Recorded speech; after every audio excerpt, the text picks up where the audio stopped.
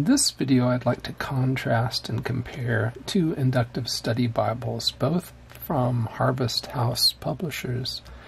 The one on the top is from about the year 2000.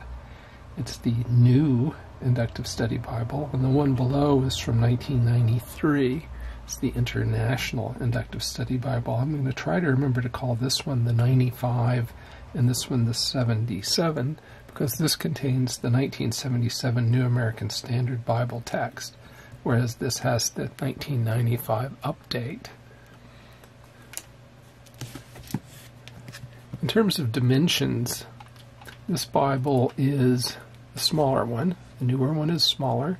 It's 9 1/4 inches tall, 6 1/4 inches wide, and 2.1 inches thick at the spine, whereas the older 77 edition is a wider book. It's 9 1/2 inches tall, so 1/4 of an inch taller.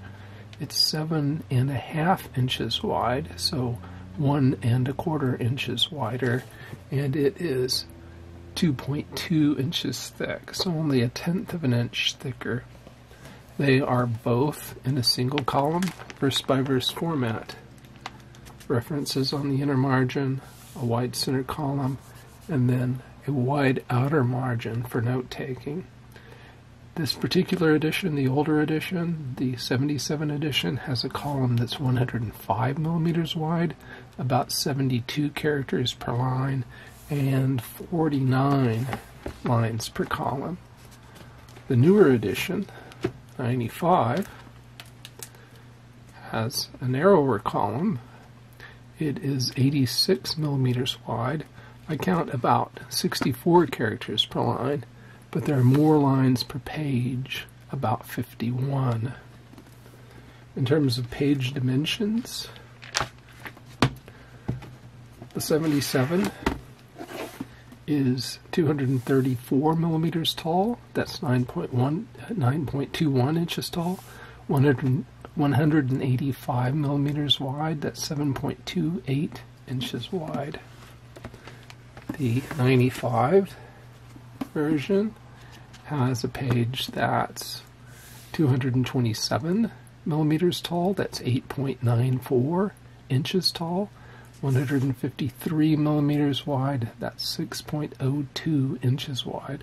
So in terms of page width, we have 6 inches here and about 7.3 inches there. Margins, the newer 95 edition has a top margin of 10 to 15 millimeters, and it's very similar in the old one. Here, I measured a top margin of 14 to 16 millimeters. The inner margin here in the 77, from that line to the center, can be as much as 30 millimeters. And here, it can be as much as 28 millimeters, so slightly less inner margin. The 77 has a very wide outer margin. I measure it to be 44 to 46 millimeters. The 95 has a somewhat smaller outer margin. It is only 33 to 35 millimeters. The margin at the bottom in both editions is narrow. In the 95, I measure it to be 11 to 14 millimeters. In the 77, this lower margin is 9 to 12 millimeters, so it's actually a bit smaller here in the older than in the new.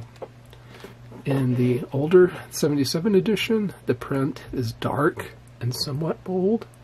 I like it better, whereas here in the 95 edition, it is somewhat dark, but not especially bold. There is print non-uniformity in both. I characterize it as mild and occasional, and it's difficult to show, but the camera may allow you to see that the print on the right is a bit darker than the print on the left here in the 77 edition. And this is the variation in the 95 edition. I have page 1607 on the left, 1627 on the right. a bit lighter on the left than on the right. So that's not very bad at all. Both are perfectly usable.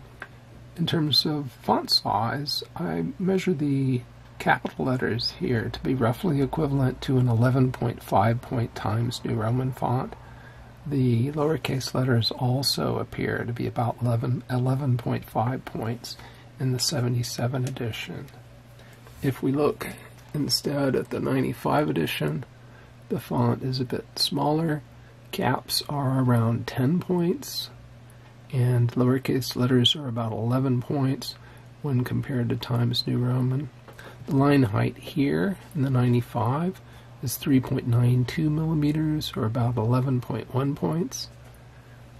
The line height in the older 77 edition is 4.25 millimeters, or about 12 points. In both, I think the spacing is adequate. I think you can see here that the text is not line matched. This is the 77 edition, and clearly the lines on the opposite side of the page do not line up with those on this. And pretty clearly, I think you see here that the text in the 95 edition is also not line matched. In the New American Standard Bible, pronouns for deity are in capitals. In both of these editions, the words of Christ are in black ink, and in the New American Standard Bible, you will find translator-added words, that is, words that translators add for clarity that do not match anything in the original language, are in an italic font, as here with the word there. There are references in the inner margin, as well as text and translation notes. They are in the 77 edition in about a 7.5 point font, and the text and translation notes are tagged back to the verse. So I know that this word collusion is an alternative translation for 5.2, and I look here and I can find that reference. In the 95 edition, these text and translation notes and references in the inner margin are smaller, about a half a point smaller. They're about 7.5 points. In neither edition will you find headings in the text or at the top of the page. There are verse numbers at the beginning of each verse, and verses that begin new paragraphs are indicated by a number of the verse in a bold font. So, for instance, this 9 here in Acts 8:9 indicates that a new paragraph begins there. There are chapter numbers in both cases. They're large and bold and span 2 lines of text. At the beginning of each chapter, you'll see this chapter number and then the word theme and a blank. That's for you to write in after you've read the chapter and decided upon a theme. There are book titles. Book titles are in the outside top, as are page contents. This is chapter 8. And then the page number is down at the lower right-hand corner of the page. The same format is followed in the newer 95 edition as well. Paper qualities are very similar in the 2 editions. The sheet thickness in both is about 36 micrometers. I estimate the paper weight to be 33 GSM. Perhaps it's actually 32. They differ somewhat in terms of glossiness. This paper has a patterned, waxy structure to the surface, so you get some glossiness off it. Not sure how much you're seeing there on the camera, but it is not particularly distracting. The 95 edition doesn't have quite the same waxiness in terms of the structure. You don't see little patches here and there across the surface, but it does have a sheen to it. It's just less obvious. It is a lighter cream color than the older edition. This is a deeper cream than that. Whether that's due to aging of the paper or whether it was that way originally, I do not know. In both, there is noticeable show-through. So you can see that symbol printed on the opposite page there, and here as well. It may be more obvious here, but I think that's because it's printed more darkly, not because the paper is more opaque. Each book of the Bible has an introduction. We're looking at Romans here in the 77 edition, where the font is about 11.5 points. You'll see the same thing in the newer edition with the smaller 10-point font. The book introductions are broken into sections. There's a general overview here, very undetailed, things to do, and here the things to do are broken up by various chapters. So this is sort of a guide to how to go about studying the book. And then they also tell you what they think you should think about before you come to the first chapter in Romans and see the theme. So you have this in both editions. If we go to the end of the book of Romans, you'll see what they call an at-a-glance chart. And one of the things that they tell you you should do is fill out this at-a-glance chart. So here's the at-a-glance chart. Romans, we also have an observation chart, and again, they will have told you how they think you should fill that out in the book introduction. As we come to the end of the book of Revelation, we'll see that they give us quite a lot of homework to do. Here we have a messages to churches worksheet, what Revelation teaches about worksheet, 7 seals, trumpets, and bowls, Revelation at a glance, what the Bible teaches about Babylon, 2 pages there, 4 pages on Babylon, the day of the Lord, the day of wrath, the day of God. And it continues and continues until we get to the Bible Study Helps section. Now, that begins here in this edition with understanding the value of God's Word. It's the same in the other edition. But here we have our first major difference. Here, the next thing we see in the 77 is major events in Israel's history. But if we look at the same here in the 95 edition, after understanding the value of God's Word, we have an inset overview of the Bible, which breaks out the different books of the Bible in terms of historical period and whether they're part of the New Testament. Then we have a section, Major Events in Israel's History, which is the same again. So I will flip through this Major Events in Israel's History section to let you see that. Little black and white maps, low detailed maps. Here's a genealogy for the Hasmonean dynasty, Christ to modern times, and then we actually have the 6-Day War and the Yom Kippur War. And following that, we have historical and grammatical helps. This exists in both editions. It's just a larger print here. And there are some minor differences here and there.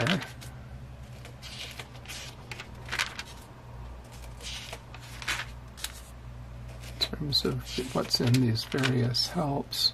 But here's another major break. The very next thing that you see here in the 77 edition is tables showing the locations of historical charts and topical study charts. In the newer edition, we flip through the major events in Israel's history. And after that, we come to historical and grammatical helps, so we're still on track. Same thing.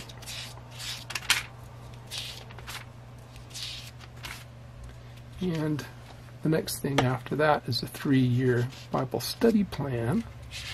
We have the Old Testament books in chronological relationship. We have Harmony of the Gospels.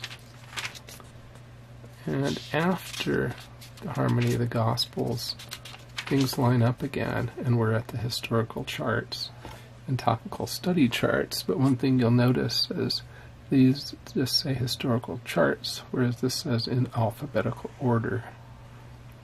Then the topical study charts and topical study charts in alphabetical order. These are in Bible book order, and these here at this spot in this section of aids is in alphabetical order.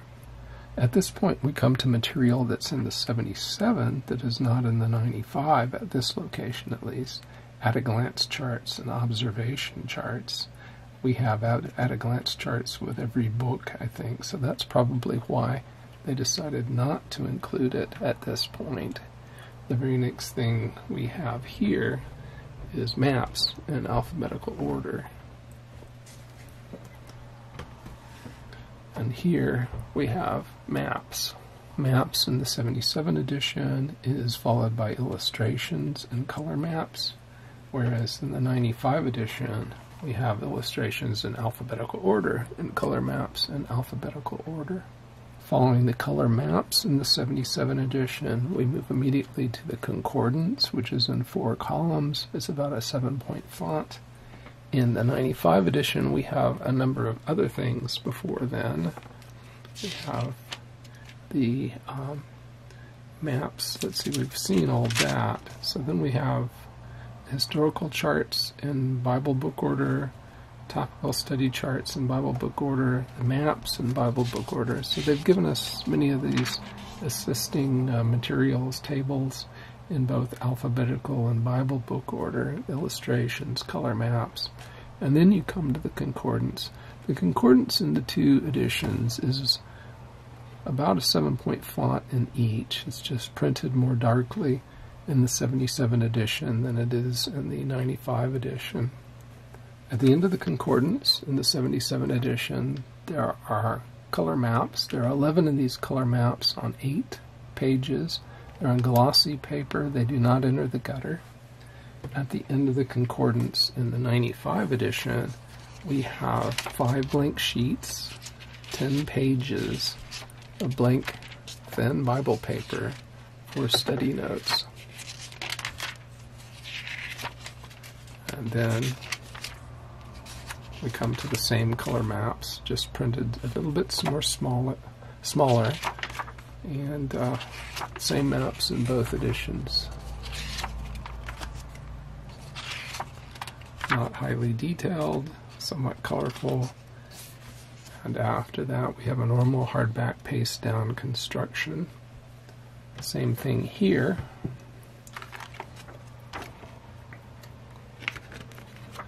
Larger maps. We see at this point something we did not see in the other edition. We see stitching in the gutter. I think you should be able to see that. So here's a line of stitching right here, which you do not see in the 95 edition. The 95 edition is glued. The 77 edition is sewn. Both editions do not have ribbon markers. The 77 you see here has yellow and brown head and tail bands. You can also easily see the signatures being pulled together there. Another way of knowing that it's sewn is you can see the layering here. As you open the Bible, you can see the various layers in the paper. The 77 edition is open in Genesis without difficulty. In fact, you have so much material that we'll look at in a minute in the beginning that it has quite a lot of a gravity assist to hold the left down, but relatively flat. And because of the wide inner margin, the text of the page is flat. So if you have older eyes with magnifying lenses, that's very nice. And even as we go deeper into the Bible, you see that the text is fairly flat out here, even though the paper is curling off into the gutter. If we look at the 95 edition, you'll see that it has a dark blue head and tail band, These are older copies. I did not buy these new. They're from a used bookstore, so there is writing in them, and they're not in great shape. You'll see things like that flaw at the corner. Here we have a tear in the back cover. This newer edition also, even though it's glued, it does, because of that flexible hinge in the hardback, it does lie open in Genesis. The text is still fairly flat, and you can make the paper roll off into the gutter, but with a little adjustment it's easy to overcome, and you can have your text on a relatively flat part of the page. So I have the 77 edition back on the stand. There's a half leaf, full title page, copyright page on the left. This is from Precept Ministries in Chattanooga, Tennessee, as the 77 edition of the New American Standard, printed in '93. This is the third printed in the United States of America. And after that, there's a foreword, the same copyright page and foreword. Well, the details on the copyright page are different. You do have the ISBN information here, and of course that's going to differ in the '95 edition. The ISBNs should have been printed on the charts you saw at the beginning of the video, but here they are from this '95 edition. This is from 2000. It's the first printing. And right after the copyright page is the foreword. This is the foreword to the New American Standard. So this is the foreword to the 77 edition, a dedication page, and a welcome. These are essentially the same in both editions. Contents varies a bit. So you see the foreword, the welcome, books of the Bible, how to use, Spiritual Life of Israel, a comparative timetable of history. And here are the books of the Bible. These are both 66-book Protestant Bibles. If we look at the same material here in the '95 edition, we see same breakout essentially, but here we have information on Bible study helps that was not in the other one, concordance and color maps before we get to the books of the Bible, which we did have in the other ones, the 77 edition. Then we have key charts and illustrations for your use on that page. Bible study helps here. You come next to how to use the International Inductive Study Bible. The approach, observations, a marking approach,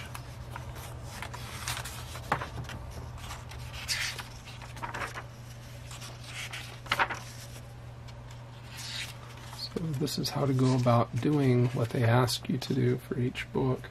If we look at the same section in the '95 edition, we'll see one major difference, which is that the '95 edition includes this system for marking keywords, including synonyms and pronouns, which you do not see in the 77. If we go forward now to the section on the Spiritual Life of Israel, we have a comparative timetable of history after some illustrations here. The illustrations appear to be the same in both editions. It's just that they're larger here in the larger format edition from '77. And we come to the timeline. And as far as I can tell, the timelines are essentially the same, except that there is one additional bar in the timeline in the '95 edition. Timeline in the '95 edition, above this blue here, which starts with Adam, has a section on historical books of the Bible with chapter numbers, so you can map the books of the Bible into your timeline, which I think would be of assistance.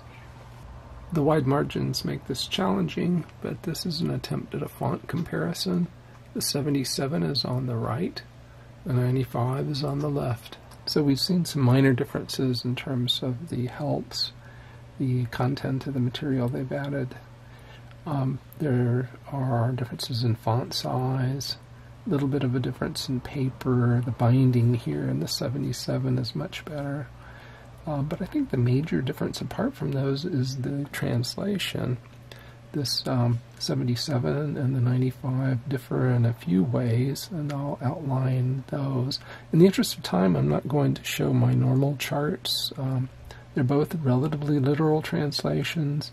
Neither has a tendency to stray from the Masoretic text here in the Old Testament, and they both are fairly loyal in terms of the translations compared to other translations, fairly loyal to Westcott and Hort. So apart from that, some of the differences are, starting with the introductory conjunctions that are present in the original languages, but which the 77 retained and the 95 eliminated. So here at 2:1 you see, and by the seventh day. And in the 95 it says by the seventh day. I think it was eliminated to improve readability. Here's another example of the elimination of the introductory conjunction. Also here you see a pronoun he, which is the way the Greek text reads. It's wrapped up in the verb, I believe, here, but it says he was praying. It doesn't say Jesus was praying, but the 95 edition, which is somewhat less literal, does include Jesus in the text. Here at least it gives you a note to tell you that it's literally he, not Jesus. And they did delete that introductory and. Longtime viewers remember that my favorite example for showing that the 77 is more literal than the 95 is here in Revelation 13:1. In the 77 it reads, and he stood on the sand of the seashore. If you look at the 95, it says, and the dragon stood on the sand of the seashore. And there's no note there that tells you that the dragon is not in the text. Now generally I prefer the 77 over the 95, but there are a couple of points where the 95 is superior. Here in the end of Luke there are examples. These are known as Western non-interpolations, or at least they used to be known as that. Here in verse 51 you see a footnote, and it says below, some manuscripts add, and was carried up into heaven. And then in 52 you see a note that inserts, says some manuscripts insert worshipped him, and those inserts find their way into the text in the 95 edition. So you see, go up to heaven, they're in verse 51, and they worshipped him in verse 52.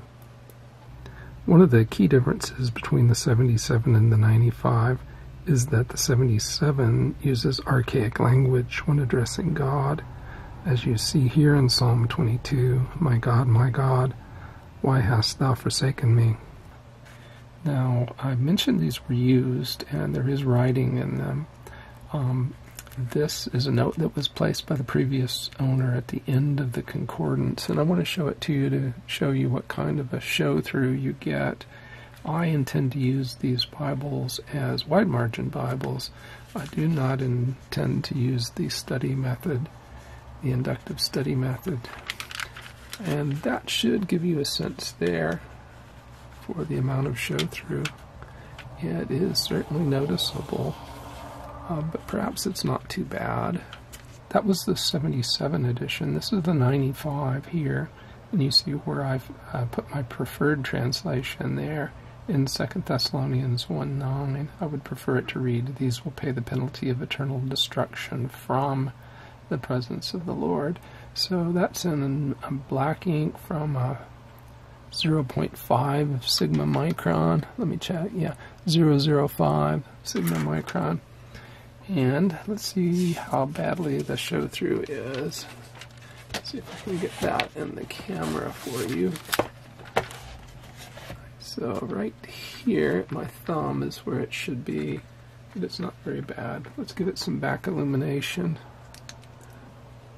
So to summarize, we have two different editions here. Now if you've seen a more recent edition, I haven't, but if you've seen a more recent edition, please put in the comments how that more recent edition differs from these two older editions.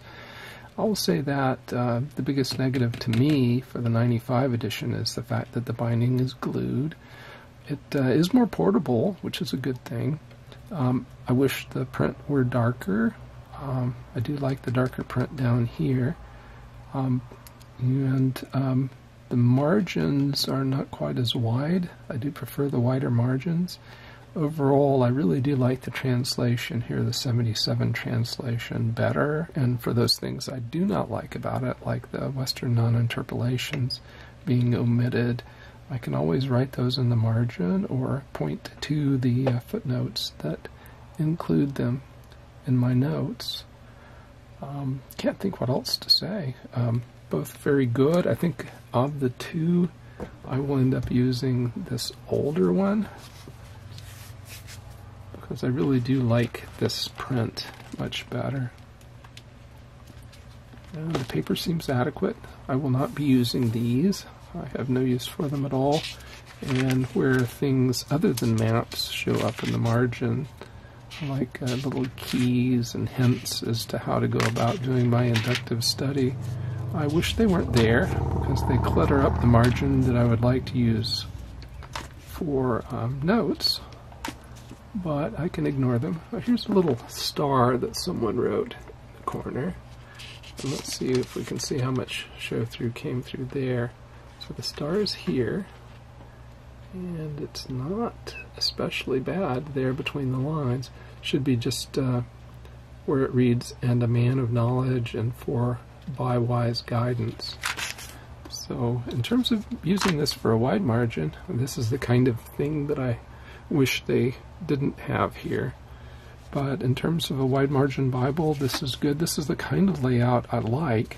I like having the references in the gutter.